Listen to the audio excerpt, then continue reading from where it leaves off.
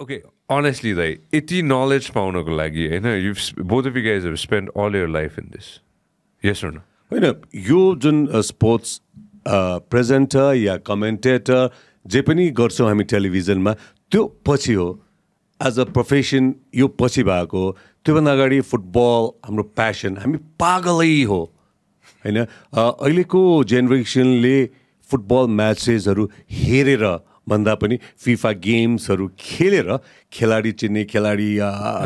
कति पैसामा कुन क्लबमा गएको छ होइन ट्रान्सफर विन्डोमा के भएको छ कस्तो भएको छ बुझिराखेको अवस्था त्यो इन्टरनेट छ गुगल छ विकिपिडियादेखि लिएर फिफा साइटदेखि लिएर millions of sports related websites अमन र मैले जब यो कामको थालनी गऱ्यौँ टेलिभिजनमा त्योभन्दा अगाडिदेखि हाम्रो प्यासन थियो नै हामी पागलै थियौँ मेरो पाटनमा त हाम्रो एउटा साथीहरूको ग्रुप थियो त्यो बेलादेखि हामी फुटबल टिम बनाएर विभिन्न टुर्नामेन्टहरू खेल्ने बिहान बेलुका नै फुटबल ब्याडमिन्टन टेबल टेनिस त्यो खेल्ने मेरो त पाटनको त्यो कोर ग्रुप नै छ जो आजसम्म पनि हामी एभ्री मन्थ हामी भेटघाट गर्छौँ होइन एभ्री विक नै हाम्रो चाहिँ ग्यादरिङ भइराखेको हुन्छ त्यो ग्रुप स्टिल मेरो त्यही ग्रुप हो होइन जुनसुकै ग्रुप जहाँ गए पनि त्यही ग्रुपसँग रेगुलर भेटघाट भएन भनेदेखि त बिरामी नै पर्छौँ हामी त्यो किसिमको इन्टिमेसी त्यो किसिमको रिलेसन त्यो किसिमको बन्डिङ हाम्रो त्यो ग्रुपमा अझै पनि छ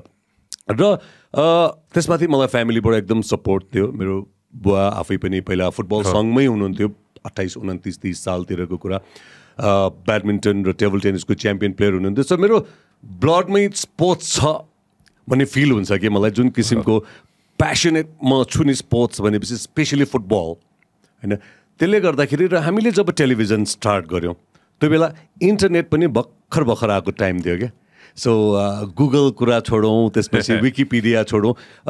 कुनै सोसियल साइट्सहरू यो फेसबुकहरू केही पनि छँदै थिएन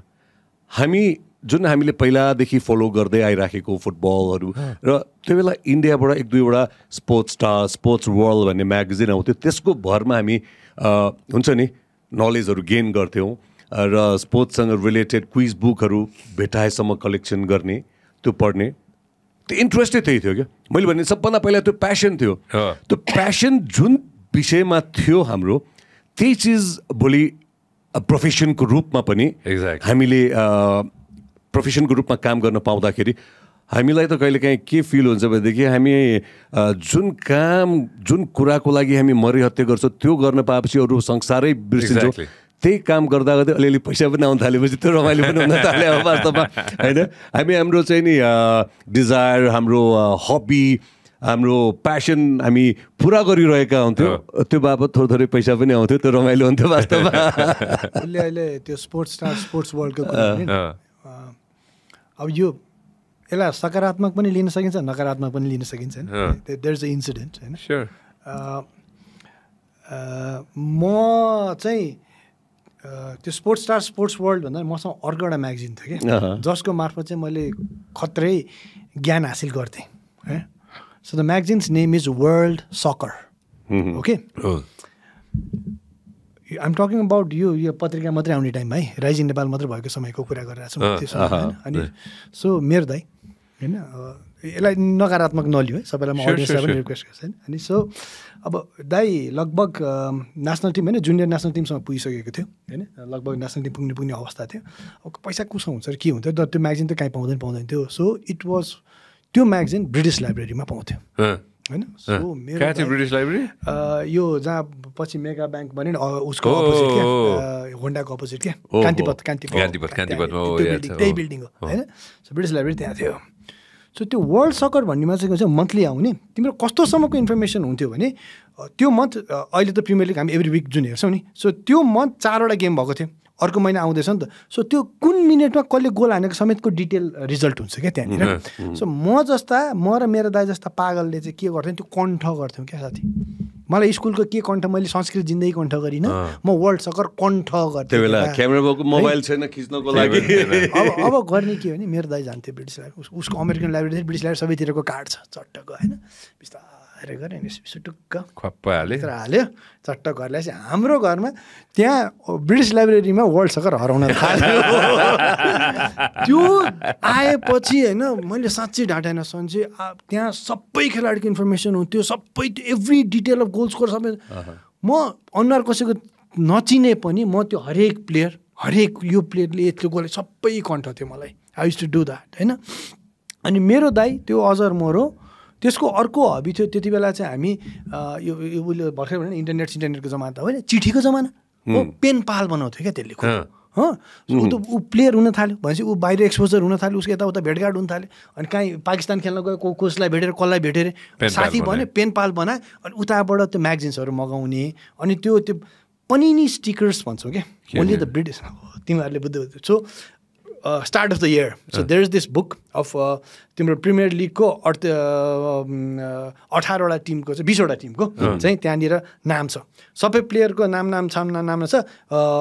फोटोको लागि त्यहाँ काटेर राखेको छ फोटो छैन भनेपछि एभ्री विक तिमी पसलमा जान्छौ त्यो स्टिकर आएको छ तिमी किन्छौ स्टिकर कुन प्लेयरको कहाँ भनेर मजाले टालेर होइन सबै गर्छौ भने स्ट्याम्प गर्छौ होइन so that's called Panini stickers भन्छ क्या तिनीहरूलाई होइन सो त्यो त्यहाँबाट आउँथ्यो उसले यतिसम्म मिल्ने साथी बनाउँथ्यो उसले त्यहाँबाट स्टिकर समेत पठाइदिन्थ्यो क्या अनि हामी त्यो टाल्थ्यौँ यसको यो किपर यसको अनुहार यस्तो रहेछ त्यहाँदेखिको नलेज थियो क्या सो माई दाइले त्यो वर्ल्ड सकर चोरेर पछि चाहिँ पैसा कमाउने भइसकेपछि चाहिँ हामीले सब्सक्राइबै गऱ्यौँ त्यसको त्यो रेगुलर सब्सक्राइब छ अहिलेसम्म त्यो जापानमा छ त्यो मोरो अहिले पनि त्यसको रेगुलर सब्सक्राइब त्यही नै पढ्छ त्यसले सधैँ होइन सो त्यो वर्ल्ड सकर भन्नेले चाहिँ बनेको मान्छे हो म त्यो इन्फर्मेसन अफ इन्टरनेसनल फुटबल म त्यसै मेरो चाहिँ त्यति पहुँच थिएन वर्ल्ड सकरमा फेरि रोल गरेर एउटा इन्सिडेन्ट भन्छु अब साला ब्रिटिस लाइब्रेरीले थाहा पायो हो अब यहाँबाट वर्ल्ड सकर कसले लाँदैछ थाहा छ सिसिटिभी थिएन नि त अब थाहा पायो होइन अब त्यहाँनिर के गर्थ्यो भने एकचोटि चाहिँ त्यो फाइल हुन्छ नि केटा त्यो बिचमा क्लिप हालेर कटक्क राख्न मिल्ने फाइल क्या सो पहिला टेबलमै त्यतिकै छोड्ने चलन थियो मन्थमा ठ्याक्क आउने त्यो वर्ल्ड सकर 5-6वटा हुन्थ्यो ट्याक्क छोड्थ्यो भने अब त्यसलाई त्यो क्लिपवाला बोर्डमा राख्न थाल्यो अब तनाव त्यो क्लिपमा त हरायो भने त देखिहाल्छ उसले के गर्न थाल्यो भने त्यसले अर्को क्लिप नभएको म्यागजिन निकाल्ने त्यहाँ खोल्ने ग्याङ जाने वरिपरि घुम्ने टक्क क्लिपमा चाहिँ अर्को हालिदिनु त्यो क्लिपबाट निकाल्ने फेरि जाने म यसमा एक थोक भनिहाल्छु मान्छेहरूले धेरै थोक भन्नु अगाडि नै होइन thank you to the British के अरे library for making this possible for providing him the knowledge एकदम जसरी भए स्पोर्ट्स वर्ल्डमा मात्रै पहुँच्थ्यो त्यो चाहिँ अलिकति क्रिकेट बेस्ड हुन्थ्यो एक्ज्याक्ट अनि मैले म त्यही जोड्न लाग्छु अमन याद छ त्यो 10औं 15औं 20औं वर्षसम्म त्यसको प्राइस 17 रुपियाँ नेपाली थियो स्पोर्ट्स वर्ल्ड स्पोर्ट्स स्टार दुईटा अनि अमनले भने जस्तै क्रिकेट बेस्ड हुन्थ्यो वर्ल्ड कपको टाइममा चाहिँ त्यो फुटबलसँग रिलेटेड आउँथ्यो क्या त्यसमा अनि त्यसमा एउटा